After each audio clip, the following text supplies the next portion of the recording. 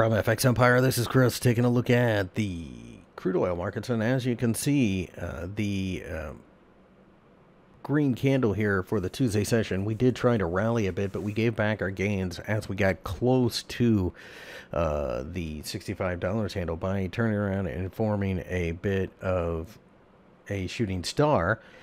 It looks as if we are probably going to continue to show trouble here. If we break down below 62.40, then we could fall to $60. Lots of headlines with Venezuela and Saudi Arabia out there.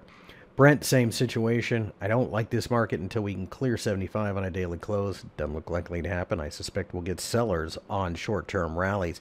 $70 underneath should be massive support.